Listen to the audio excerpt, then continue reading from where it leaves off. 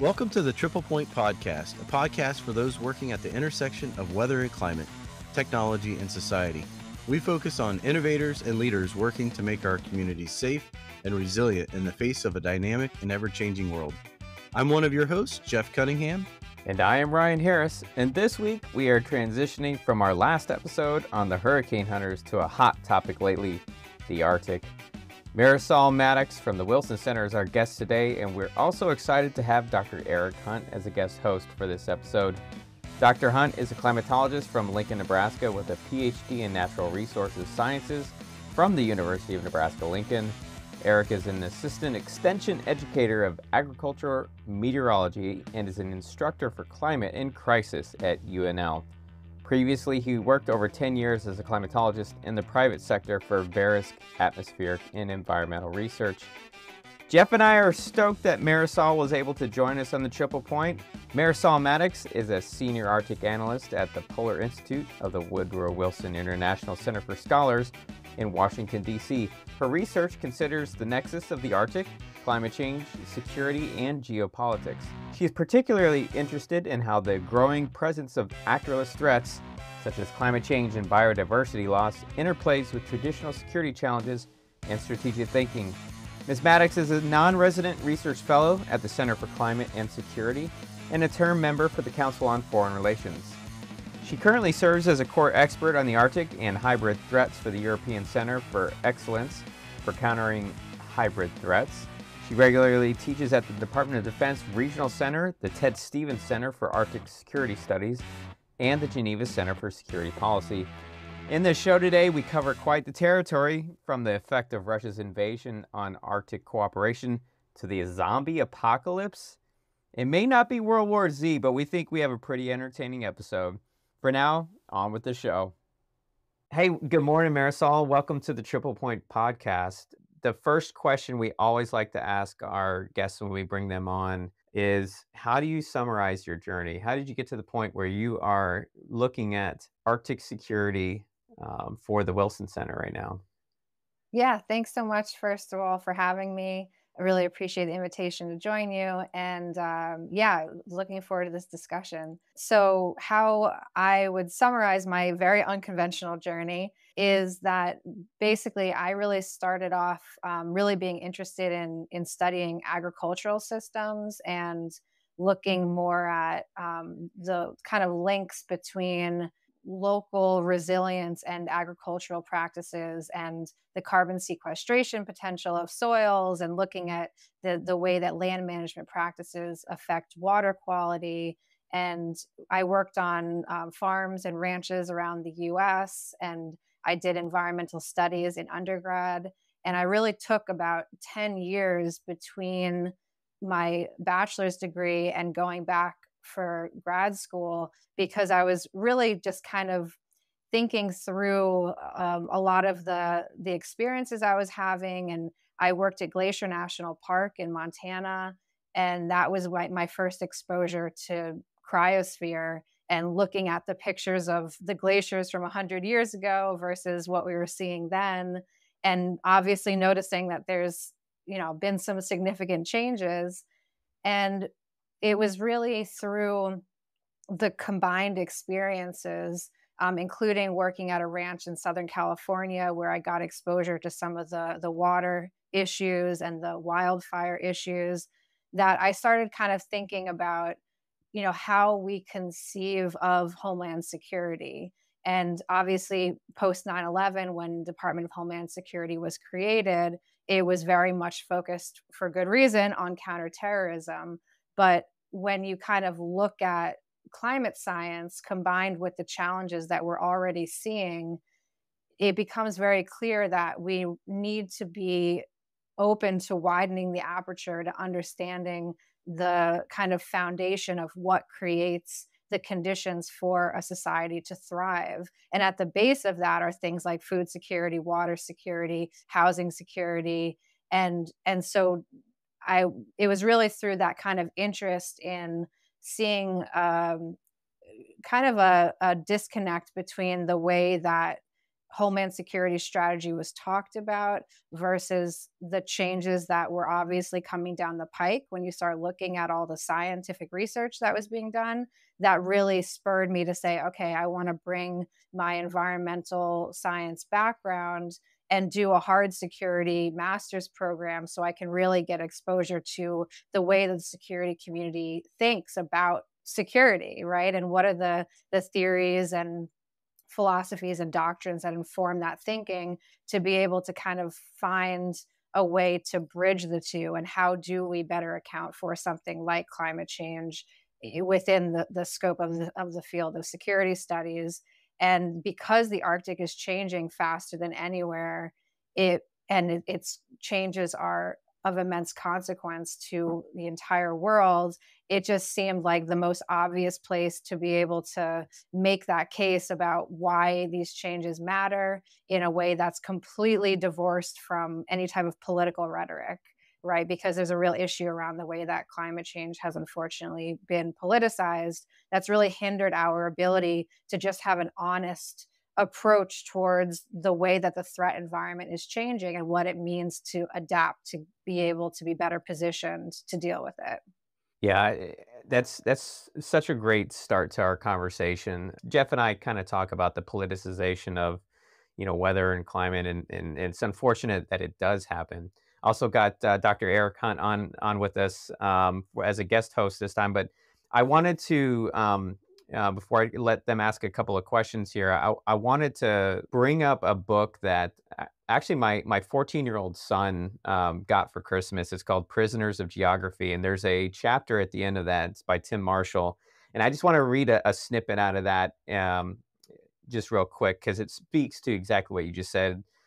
Book says, all the sovereignty issues in the Arctic stem from the same desires and fears: the desire to safeguard routes for military and commercial shipping, the desire to own the natural riches of the region, and the fear that others may gain where you lose. Until recently, the riches were theoretical, but the melting ice has made the theoretical probable, and in some cases, certain.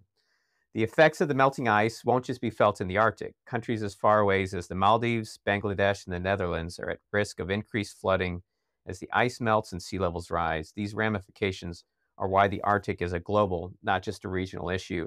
And you wrote recently, you had a chapter in a recent report that was talking about kind of that nexus of climate security and the impact on our militaries. Maybe you can describe a little bit of that work in writing that chapter, and kind of what you're doing at the Wilson Center.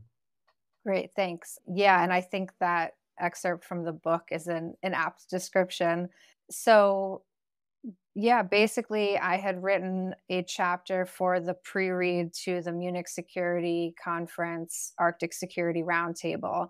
And my chapter focused on the implications of climate change for military operations in the Arctic.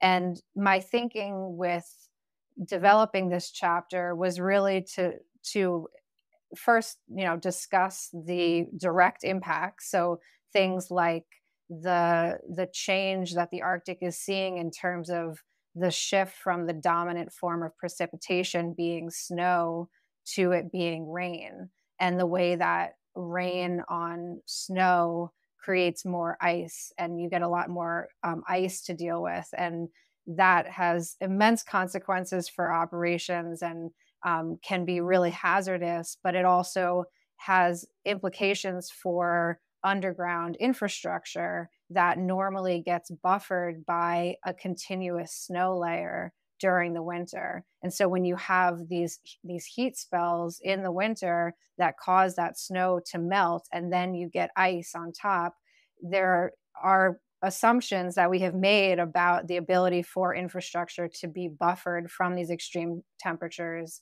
that we really have to be questioning. And so that's just one example, but my chapter kind of not only talks about those first order direct impacts, but also some of the other considerations that need to go into planning. And so that also includes the fact that as the Arctic Ocean is becoming more accessible, there's basically going to be more activity from different sectors. So, more military activity due to the circumstances in, that Russia's invasion into Ukraine. There are concerns about, Arctic security issues and how important that region is to the way that Russia thinks about its own national security and its security posture. But so we'll be seeing more military exercises, but there's also concerns around subsistence activities. So, looking at local food security and people having to go further for harvesting certain types of marine life because of all the ecosystem upheaval that we're seeing and the changing predator prey dynamics and ecosystem conditions that are just causing changes that we have never seen before in lived memory. And so there is this idea that we will need to be aware of the fact that there are different types of legitimate activity that are increasing in this region that really it's in our interest to try to deconflict them where possible. And so that's where there's one of the things I was thinking about, for instance, is if the migration patterns are changing for certain types of marine animals and the military is planning an exercise, having perhaps better conversations with some of the indigenous peoples and the scientists in the region to be able to maybe, where possible, tweak the timing of an exercise so that it's not coinciding with something that might have an impact on marine life. And just kind of more of those kinds of conversations, because we're seeing changes that we just are extraordinary and that we have never experienced before. And so it's going to be really important to be as agile as possible. And obviously when it comes to, military security issues, there's, only certain things are in our control, but, something like Russia being so aggressive in Europe, it really is necessary for NATO to be exercising more in the Arctic, to have that operational capability as a deterrent. So it's really just about how do we grapple with the complexity of the reality that we're dealing with and understand how we need to think about that climate level of analysis at every level of planning, whether it's at the operational all the way up to strategy. So, Marisol, I was wondering if you actually could, just for our audience, name the other member states of the Arctic Council. Yes, absolutely. So the Arctic is essentially the area above 66 degrees north, but there are different technical definitions of it for different treaties and agreements. And so the technical definition may change, but there are 8 Arctic states, and that never changes. So the members of the Arctic Council that are the Arctic states are the United States because of Alaska, Canada, Greenland, which is still in the Kingdom of Denmark, Iceland, Norway, Sweden, Finland, and Russia. I have a question. It's probably the most important question of the entire podcast. Of course it would. It's your question, Jeff. So on Twitter, and in fact, I think, Marisol, you may have actually linked to the article. It was zombie viruses are thawing in the melting permafrost because of climate change. What says you?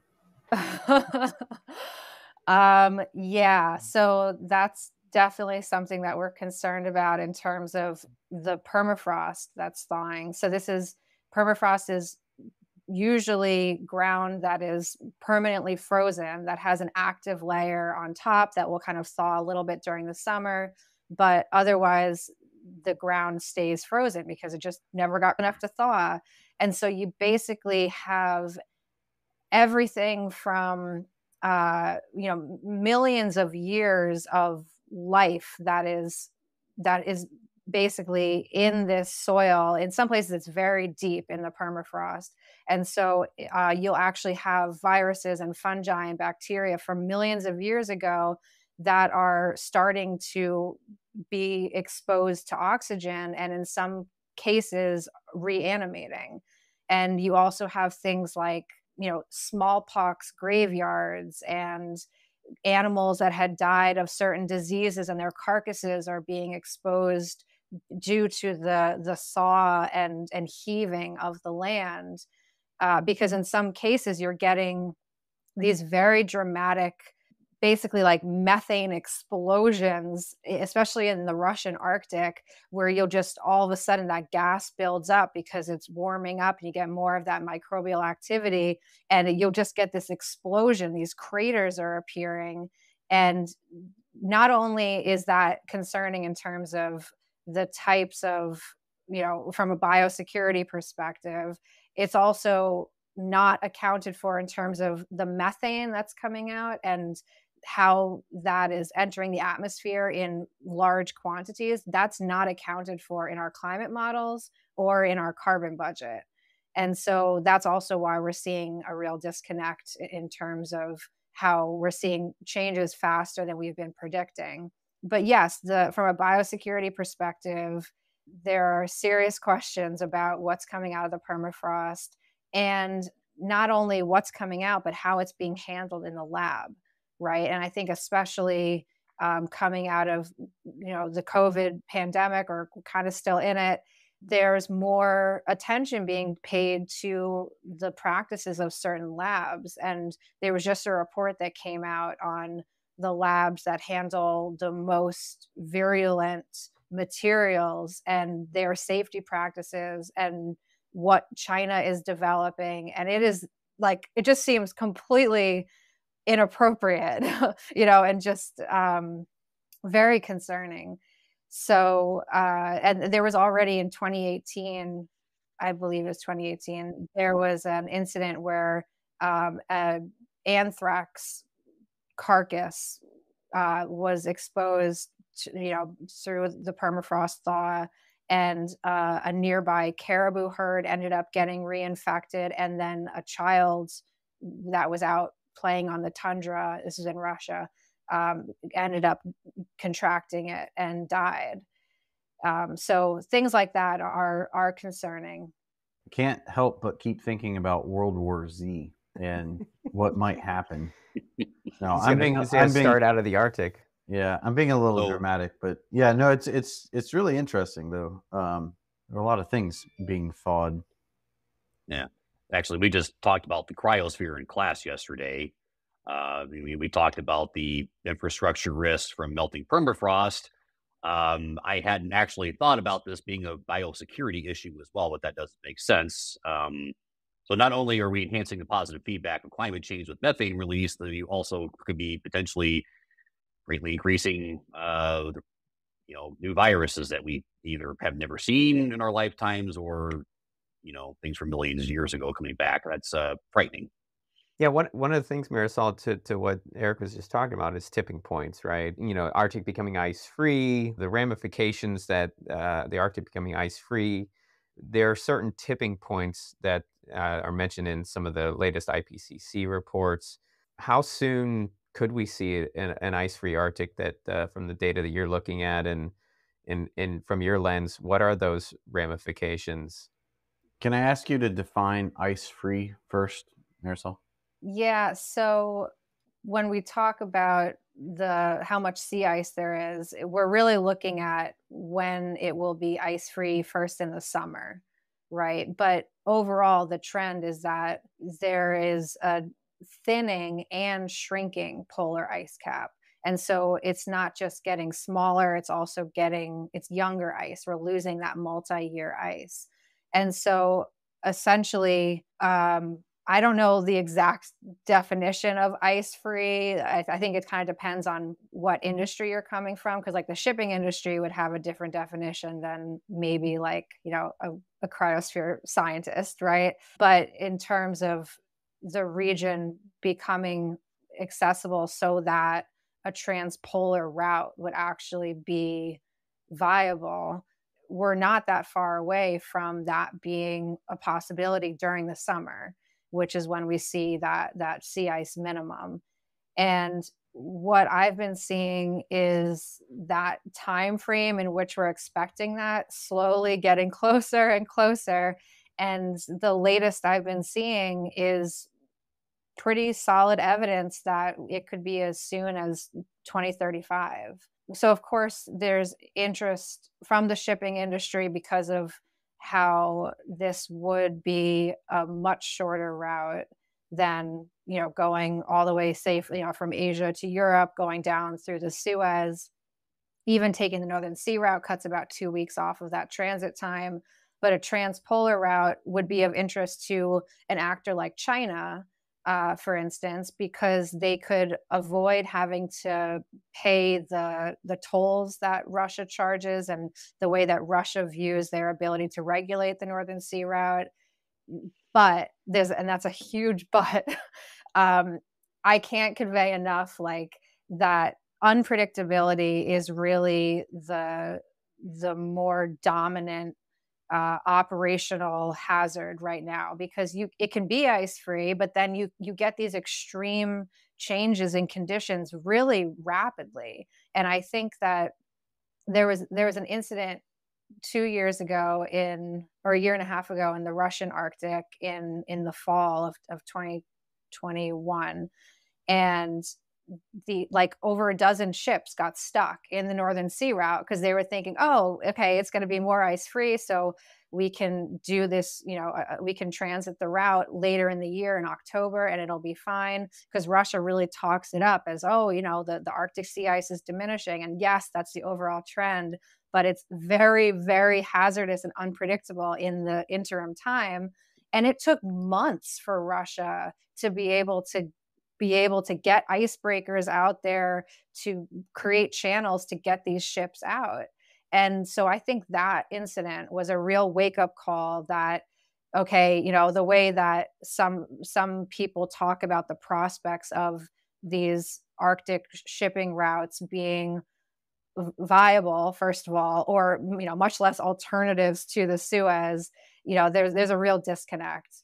And we also do not have the infrastructure to support a transpolar route. We do not have the search and rescue capability. If there's some type of incident, you would be waiting a very long time, days, if not a week, for somebody to be able to respond.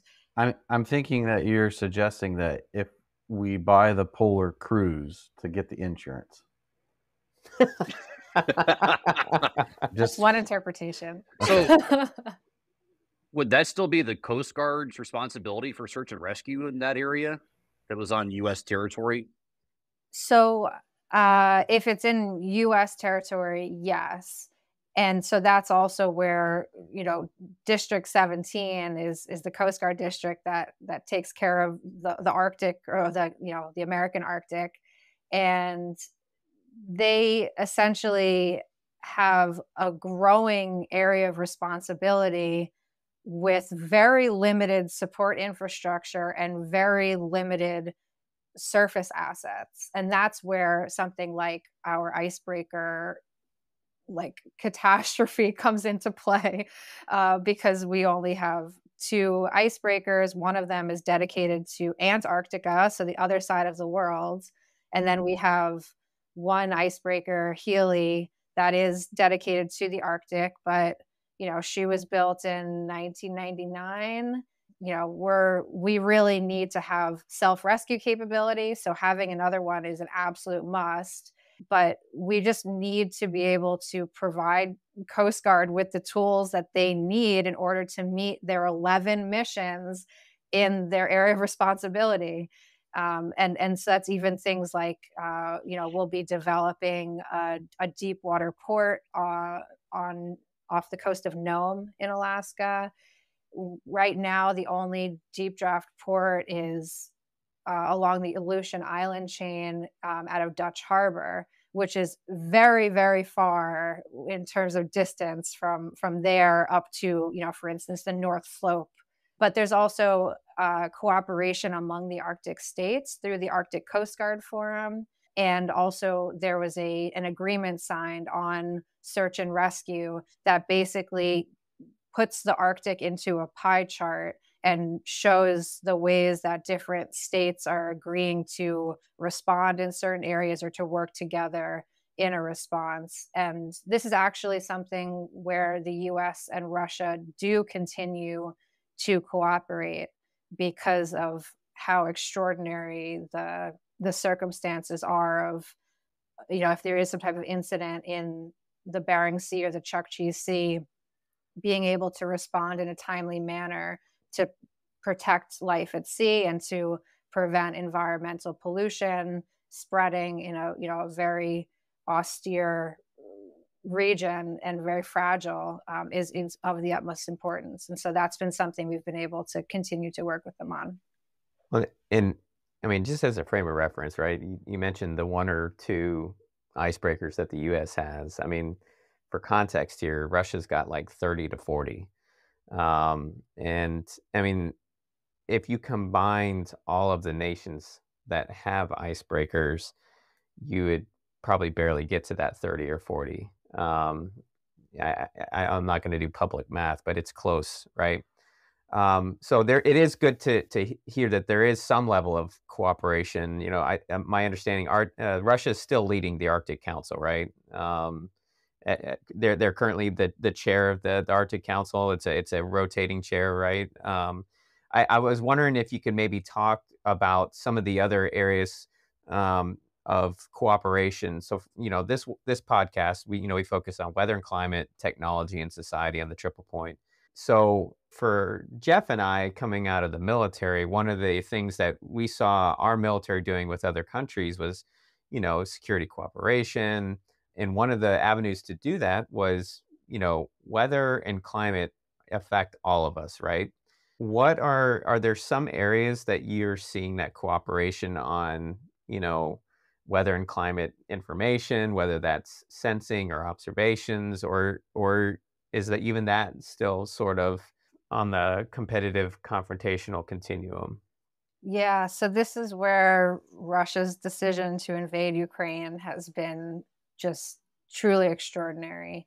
And the impacts of the war alone have been horrendous and just absolutely, heartbreaking.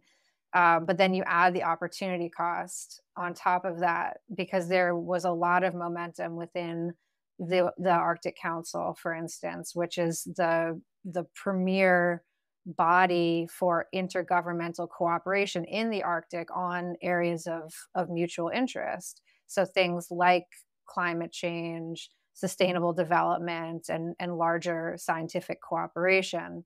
And so basically with the war, this body was put on pause by the 7 Arctic states aside from Russia. Russia was chair of this body, and it was really important to deny them the political platform that's typically afforded the chair. And the working group activities, which is where the real meat of the Arctic Council cooperation with scientists and indigenous peoples and all sorts of experts, social scientists, et cetera, where they really come together and really get to tackle the meat and substance of the work plan that's developed by consensus among the 8 Arctic states for that 2-year chairmanship. And so that was paused because of the war. And then there was concern from, some of the indigenous groups and other people who live in the Arctic that, these changes are not stopping because it's not a politically convenient time to work together. So we need to find a way to work on these issues. And so there is a limited resumption of working group activity in the Arctic Council that does not include Russia. And so that work has been able to continue, but very handicapped, because basically their ability to create reports and to inform procedurally the next chairmanship is really handicapped. So it's really not ideal.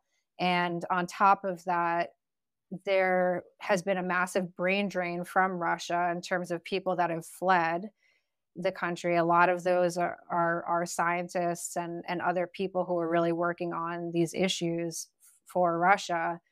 But, the U.S. stance is that government to government cooperation is essentially impossible under these current circumstances, with limited exceptions.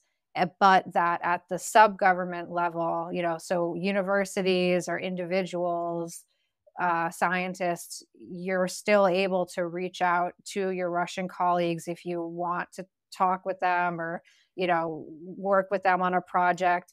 But the issue is also, Russia's domestic oppression of their people and the way that they've been learning from China in terms of domestic surveillance and really an expansion of their foreign agent laws, where for something as little as a Zoom call, a Russian could be accused of being a foreign agent and really have their life, turned upside down. So there is concern about even, reaching out to people that in Russia because of the way that, if somebody doesn't like them, they could use that as an excuse. So there are serious issues in terms of the data gaps with things like methane monitoring. So there's one project called the Permafrost Pathways, which is seeking to create pan-Arctic methane monitoring. And one of the dimensions of that project was to have ground-based monitoring through these flux stations in the Russian Arctic. But because of the war, that was no longer an option. And largely data sharing from Russia has stopped. And so they had to kind of recalibrate and say, all right, what's the other option? And so they changed the plan to put that ground-based monitoring in Canada instead. So there are ways to be able to adapt certain projects, but Russia's over 50% of the Arctic. It's 11 time zones big, and about 60% of it is underlaid by permafrost. And so this is a massive data gap. And there's only so much that satellites and remote sensing can compensate for. And so that's really a challenge. So you talked about some of the data gaps and some of the issues with obviously the geographic space that they take up. Are you familiar with any of the numerical weather modeling or any type of modeling, whether it be AI or ML or traditional physics-based modeling, that have made any improvements, or are we kind of stuck in the Cold War era of Arctic modeling? So I am definitely not somebody who is super in the weeds with actual models. I just talk to the people who understand how they work, and they tell me, what's good and what's not, or I'll read different reports. But basically, I do know that permafrost thaw is very poorly accounted for in terms of the natural emissions, right? So for something like methane, we have better monitoring of the anthropogenic side around the oil and gas industry. But because of the vast expanses of land and seabed where we have permafrost thawing and methane being released, our monitoring is very limited. And that's a known challenge. And about how long has that monitoring been going on? That's a great question. I'm not totally sure how far back it goes. So, is it fair to say that maybe we don't model natural methane emissions from permafrost very well because historically we haven't had that? Oh, yeah. Well, it was just not something, like there was no reason to be monitoring Measuring it it. because it wasn't changing as much as there were some changes, I know, back in the 50s, but it was very minor, right? And so we've really seen this acceleration of thawing and a realization that, this is now essentially the equivalent of a top 10 country emitter. It's about the same emissions as Japan. In terms of methane or all greenhouse gases? Just methane? I think it's in terms of methane. Regardless, it's bad from the standpoint that methane is significantly more potent than CO2 in terms of its concentration. But this speaks to the broader issue, right? And Jeff and I have hit on this in previous episodes, and models need data.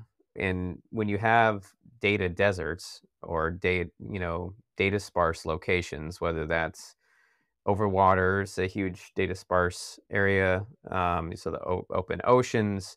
There's certainly continental reaches that are very data sparse, like in Africa, parts of Russia. But the Arctic is absolutely data sparse, in a huge data desert, right? And so if you don't have the model data, or if you don't have the sensing data, um, the in situ sensing data, especially, yes, you can make up some of that with your remote sensing, your polar orbiting, especially, kind of sense data.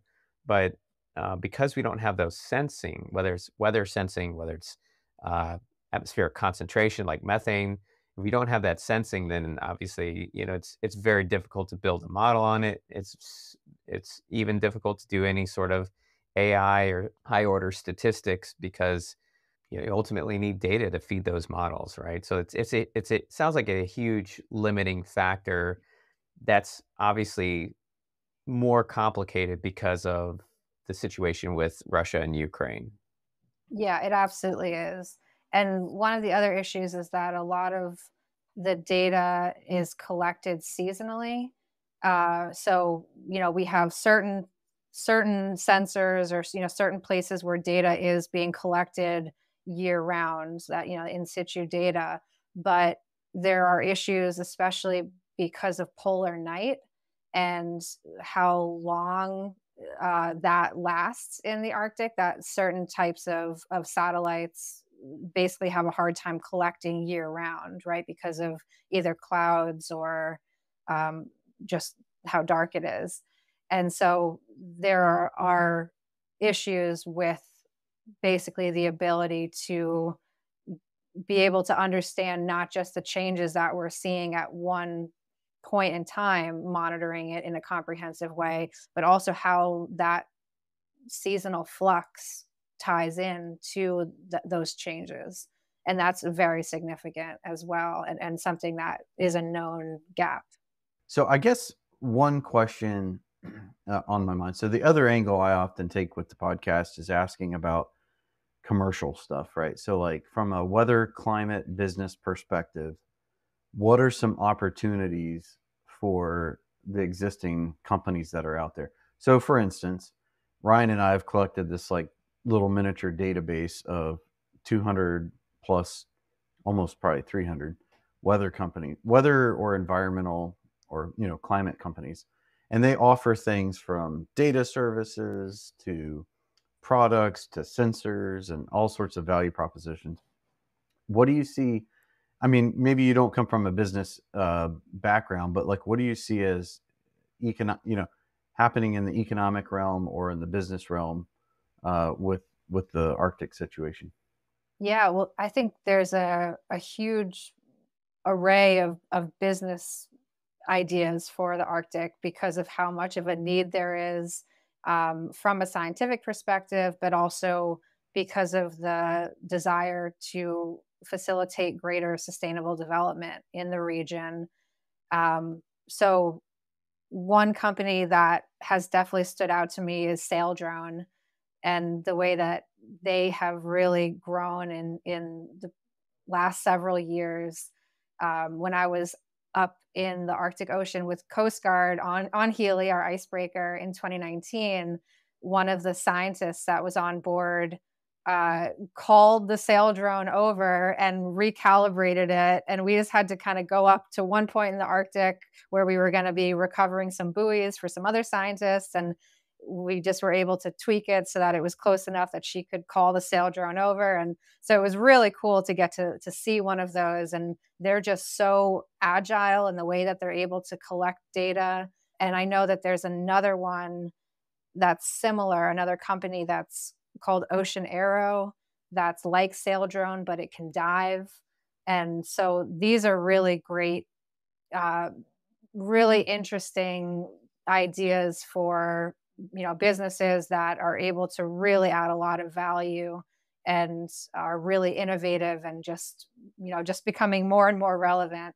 Anything relating to domain awareness in the Arctic, I mean, especially in this, post February 2022 environment, as NORAD is undergoing modernization and we're just being challenged with new things like, Chinese balloons that are just, wandering off course and nothing to see here. But just that ability to, whether it's having to do with environmental change or some type of actor-based activity, we need to be able to detect anything that's happening and to track it and to have that ability to respond in a timely manner. And that's a challenge, in multiple respects, but it's also something that I think there's a lot of ways that we can really stack functionality to contribute to better data collection around environmental change that also helps to increase domain awareness for homeland security and other, continental defense purposes. Well, that's a really interesting couple of vignettes you paint there. The sail drone vignette. We could have a whole podcast episode on the Chinese balloon here. We'll probably save that for another show, but because it is somewhat weather related, of course. Well, actually, but to that point, so China's saying that this was related to their meteorological research, and they want to be engaging in a much larger way in the Arctic with research. But by them doing this, right, with this incident with the balloon, they're making it much harder for any reasonable person to be like, yes, China, we would like to increase our cooperation with you on, climate science in the region, because clearly, nothing's going to go off track and you have complete control over all of your collection devices and there's no dual use. The thing I thought about though is like when they said, it was a weather balloon that was blown off course and this, and I'm like, well, you're either lying or you have really bad meteorologists. One of those is the case here. So, Eric, you had something you were going to ask. Well, yes, actually, I was actually going to ask Marisol what role China is having currently in the Arctic, or what they're maybe planning, if you can speak to that. Yeah. So China has been interested for quite some time in polar research. They have a Arctic research station on Svalbard and a couple other places in the Arctic, but it's really since 2018 when they issued this famous white paper that where they referred to themselves as a near Arctic state, which is not a thing, that they've been kind of more aggressively pursuing their interests in the region. And on paper, they are building equities in a way that, mostly abides by international law and, shows respect for sovereignty. But all of this is something that they could use in the future to argue for why they should have a larger role in regional discussions and regional decision making. And so their interests are really in, of course, the shortened shipping route between Asia and Europe through the Northern Sea route, or maybe a transpolar route. There are width and depth constraints along the Northern Sea route, though, that are very notable. So like the mega container ships that go through the Suez would literally not fit along the Northern Sea route. But they are interested in the shipping. They're interested in the way that fish are migrating towards the polar regions as the equatorial regions are getting warmer. So, we're looking, and everybody's interested in the way that fish are migrating. And then the habitats are shifting and the ecosystem changes. But also because of the disproportionate impact that Arctic cryosphere degradation has on global sea level rise, China talks about themselves as being a near Arctic state, partially because of the way that they are experiencing sea level rise in a disproportionately high way, which is true, but everywhere in the world is impacted by Arctic change. And so it's really, it's not something that's specific to them.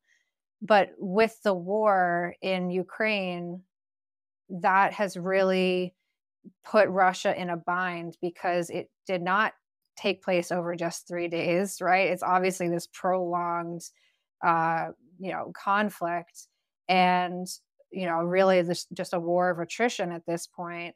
And so basically, what we're seeing is that Russia has lost a lot of their partners for all sorts of cooperation, including commercial exploits. And Russia sees it as a matter of their national security to be able to realize the economic potential of their Arctic zone.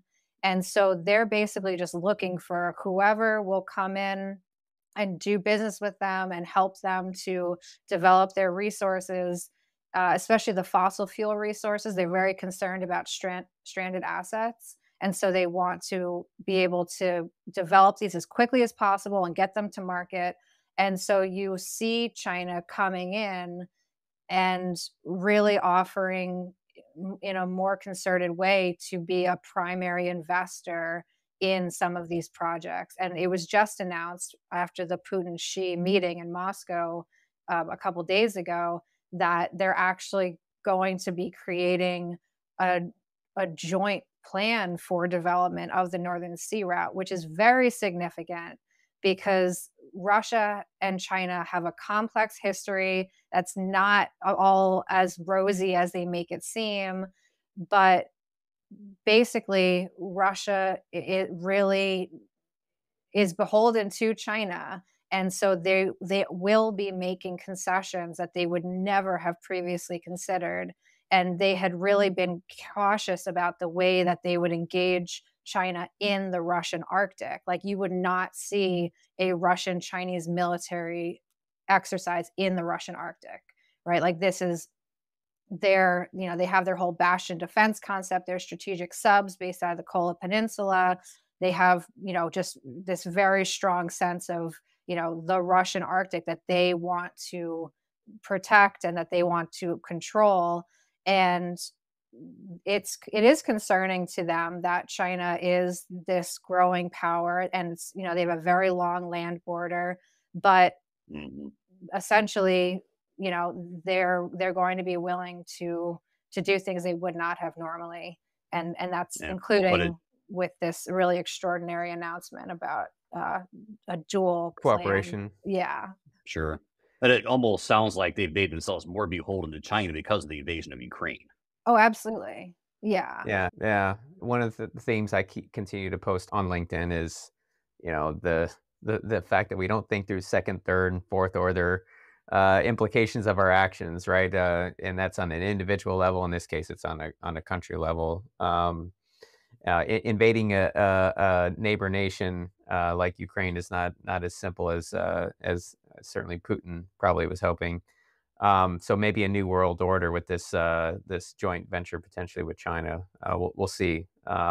Given their geopolitical history, like you said, that could be complicated. So this has been a fascinating discussion, and I want to. One of the last questions I wanted to throw at you, Marisol, before we get into the lightning round is, and I'll channel my inner Jeff here for a second. We like to make sure that this podcast is accessible to students. So you shared a story about the sail drone interaction, and that sounded like a really interesting kind of aspect. You got to be on the Healy up in the Arctic. It sounds like you've gotten some really cool experiences. So for those out there that want to embark on Arctic security work, what kind of advice do you have? Is there a story that you'd like to share beyond what you've already shared with us, or what kind of advice would you have for students who might be interested in the Arctic?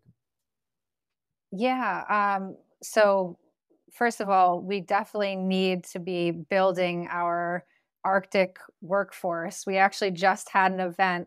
It was Wilson Center, Ted Stevens Center, co-hosted an event that was on this exact topic of how do we support, this next generation. And, there are slowly, as the US is realizing that the Arctic really does matter. And this is going to be a region where we will have enduring presence and, very much, geostrategic, persistent interests. We're building our structural presence, right, through things like the Ted Stevens Center, through this new Deputy Assistant Secretary of Defense for Arctic and Global Resilience office at the Pentagon. We have hopefully soon to be confirmed ambassador to the Arctic, and they're seeking to codify that position so that it will also persist across administrations. We have, a consulate now in Nuuk, the capital of Greenland. So there are, from the US government perspective, there are ways to, be in government and work in Arctic. But in general, I would say that to students, the past is not a good indicator of the present and future conditions that we will be dealing with. And so I think that really more now than ever, you should really have confidence in your, if you are putting together some non-traditional factors and you think that this is something that needs to be paid more attention to, that's something that you should really pursue, because that's how I came to this work, right? Was there was no senior Arctic analyst position. This was created because I made the argument for it and they were like, oh yeah, that makes sense. And it's just about finding the people who kind of understand the different pieces of the puzzle, and that can kind of help you to connect things in certain ways, and to connect things from an intellectual standpoint to the bureaucratic structures that we're dealing with, and how do you start to incorporate new ways of thinking. And we're going to need more and more of that because of just how much disruption we will be dealing with. And I would also say that, for getting Arctic experience, there are more organizations that are working on Arctic issues. And of course, Polar Institute at the Wilson Center where I work, we do have internships in the fall, the summer, and the spring. They're paid now, thank goodness. And there's a lot of other organizations out there that are trying to support students and minorities who are interested in Arctic issues, not to mention the vast array of scientific jobs that are available related to polar studies. This has been great. We've come full circle from your beginnings, not necessarily associated with the Arctic when you first started on your journey, to finding this interesting little niche, to bringing it home for folks who students or others that might want to get involved. It's been a fascinating discussion, Marisol. And so we like to end our show with our guests with 3 quick lightning round questions. The first is, what is the most memorable weather event in your life? I would say it was when I was hiking the presidential range of the White Mountains and summiting Mount Washington in July, and it started hailing. And I know that is one of the most dangerous mountains in the United States and has extremely unpredictable weather. And we had started hiking, and it was 70 something degrees and sunny. And by the time we get to the top of Mount Washington, it's hailing on us. And that was an amazing extreme to experience. And I'll always remember that. That's definitely memorable. So vacation, beach or mountains? I would say both. I would definitely find some mountains that were close to a coastline, like Acadia National Park in Maine. You go hiking, get some, good exercise, and then you go find a beach and you eat a lobster roll, and it's delicious. So there you go. Not going to take a vacation in Iowa then. No. So my family and my wife and I took a trip to New Zealand, and that's the place that we're looking for. Is so the way that the locals talked about it, and I think it's Kaikoura. I can't remember the exact town, but literally the way the locals talked about it is they would go skiing in the morning, and then they'd get their surfboard and they'd go surfing in the afternoon. It was glorious for them. That's amazing. That's awesome. All right, last question. What is your superpower? I think my superpower is the ability to connect seemingly disparate dots and to really see a bigger picture. But sometimes it's hard to explain that in a way that makes sense to people who don't think in the same way.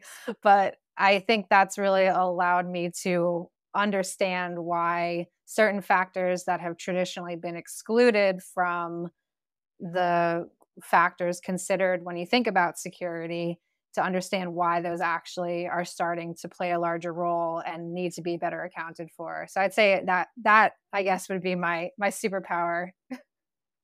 That's awesome. And maybe that's how we originally connected, because I feel a kinship to that too. It's just great when you're able to help make the light bulb come on, for maybe two parties or whatever the case is, that whether it's on a security issue or whatever the case is. So Marisol, it's been an absolute pleasure to have you on the Triple Point podcast.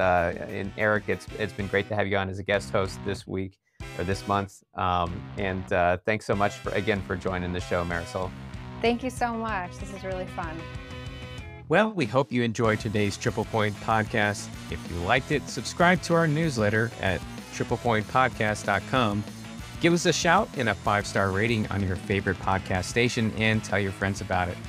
Or you can email us at triplepointpodcast@81degrees.com.